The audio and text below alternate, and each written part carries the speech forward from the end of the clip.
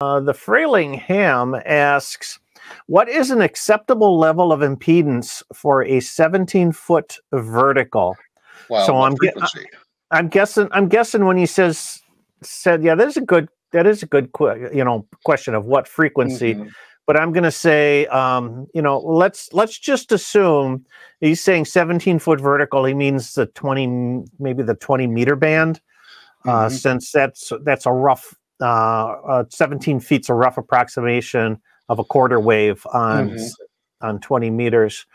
I guess with a resonant antenna like that, the answer is how risk adverse you are. So.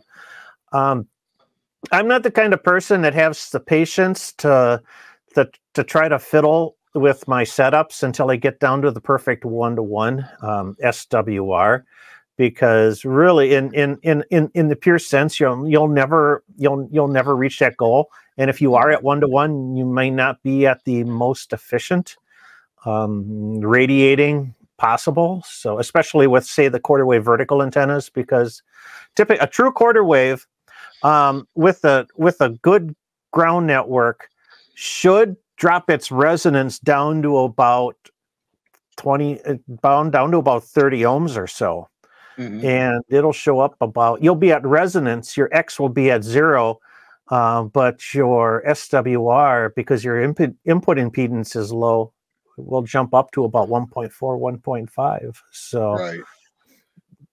So like every time I've set up the Sporty 40 without the coil, basically a 17-foot whip with radials, 20 meters, it varies a little bit. 1.3, 1.5 is a sweet spot, but it can be up to 1.7 or 1.8 towards the band edges. Oh, yeah. Okay. Now, all of those are acceptable, meaning that you're not going to have enough reflected power to cause any problems in your radio. But remember that impedance is a product of the radiating power, which is resistance, and reactance, which is non-radiated power. Okay. So think of it, you can have a perfect 50 ohm impedance matched to your radio, but if it's all reactance, such as a rubber duck antenna, it's a bad radiator. So asking what the best impedance is a misnomer, because it's very misleading. Okay. Yeah. What you want to try to find is closer resonance with as low as reactance as possible. So if you're not right at 50 ohms, but you have very low reactance, that's still going to be a pretty good radiator. Oh, yeah. Oh, definitely. But at 17 feet, you're in the sweet spot for 20 meters. You can play with the length a little bit, excuse me, but with the quarter wave radials on that, I think you'll be fine for 20. And then you can probably use that with a tuner on a couple of the higher bands. Yep. So most definitely. And I don't sweat an impedance below 1.7 to 1. Sometimes I'll even run 2-to-1, and as KC says, under 2-to-1 I'm on the air. Oh yeah. No, I would totally agree with that. I got that same mantra too. It's we're good enough for government work. So right. And if we're at 2-to-1 or more, then a tuner would be acceptable. But really, if you're above 2-to-1 with that setup, double check what you got going on. You might have a problem. And what I found out too is ground conductivity really plays a big role in what your impedance is going to be, because I use the same setup in lots of different places, and sometimes I get a really good impedance, sometimes I don't, and it's sometimes you're 2-to-1, sometimes you're 1.5 to 1. Sometimes you're a nut, sometimes you're not. So do me a favor, Michael. Next, one of your favorite spots to activate is Rib Mountain State Park. And Rib Mountain State Park is a big giant granite rock, which is Yep. terrible for ground conductivity. You can't stick a shovel in anywhere and just not hit rock. It's just a big pile of rock. Oh yeah. Check your SWR on that setup when you go up there, and then take it down, say like Ice Age Trail, which is 20 minutes away, and see what it is there. Your ground conductivity should change dramatically. A broadcast engineer that I used to work for 20 years ago said we had the best AM antenna site in the world because it was in a swamp. Yeah. And it was soft, marshy land. It was actually right below the levee of the Wisconsin River in Portage. You were just there a couple weeks ago. But that antenna site was almost always in water, and it had great ground conductivity. So even at low power at night, it only ran 40 or 50 watts.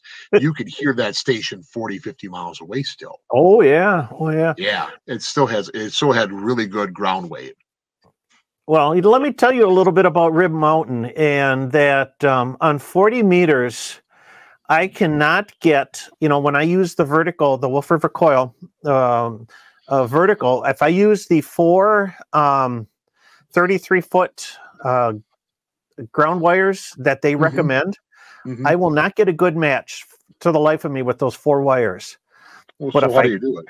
Well, if I drop them down, if I use like 4 or 8, 6, if I use 8 16-foot wires, it works. I get a really good match. If I use the magic carpet, I get a beautiful match.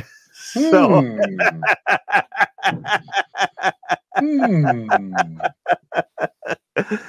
very interesting. Yeah, because we've talked in the past that we never see a lot of difference between radials and the magic carpet in normal circumstances, right? Yeah. But that gives you a really good demonstration of when you do have poor ground conductivity, that a magic carpet may be better than having wire radials. Yeah, and then and for the people just joining us, the magic carpet we're using a window screen, just a 36 by 84 inch piece of bright aluminum window screen, or an equivalent length of Faraday cloth, and don't spend your money on the Faraday cloth, guys. Just go buy a window screen. Yeah, the screen work. They both work. They both work great. So. Yeah. It's so cheap. The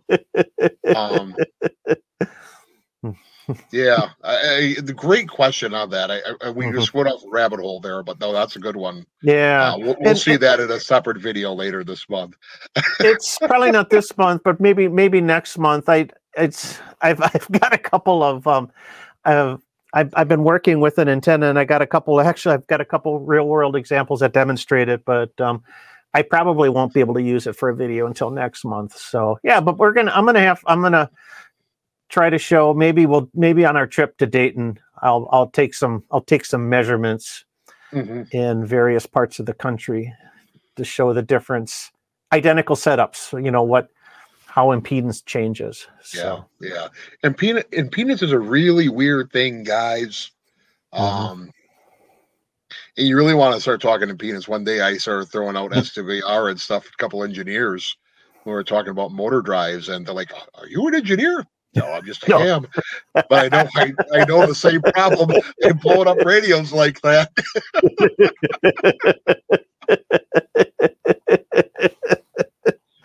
You're talking about those variable frequency drives, right? Yeah. Because no, they have this. Everyone thinks they're great, but there's a problem with them. They do have high SWR, and so what happens is you take an AC frequency source, usually 3-phase, 480 volts. You convert it to DC, and then you use these IGBT transistors, these big honking transistors, to turn it into pulse wave modulated AC. Again, right. So it's the same thing as your radio transmitter, guys, only real high power. So these big final transistors, right? They're pushing it out, and then if you're changing the frequency from 0 hertz to 60 hertz, well, it doesn't seem that's a big swing, but in motors, that can be a huge swing. And Oh, you're yeah. going to get reflected power on that. And some of these drives, when they get enough reflected power, they let the magic smoke out in a very spectacular fashion. Let me tell you, there's sparks and flames and all sorts of stuff. Oh, wow. And fortunately, as long as you're not the guy paying for it, it's a great day. Oh, we're having some overtime tonight. All right, guys. All right. Yeah. We're fixing motors. Time and a half, boys. Oh, it happened on a Sunday? Double bubble. Oh, double bubble. No, it does happen, though. So real world explanation on that. Yeah. But no, very good question. Glad you brought it up. KB9VBR antennas are simple, effective, and affordable VHF and UHF antennas for amateur radio, MERS, public safety, and GMRS. Made in the USA with quality parts. Get yours online at jpole-antenna.com.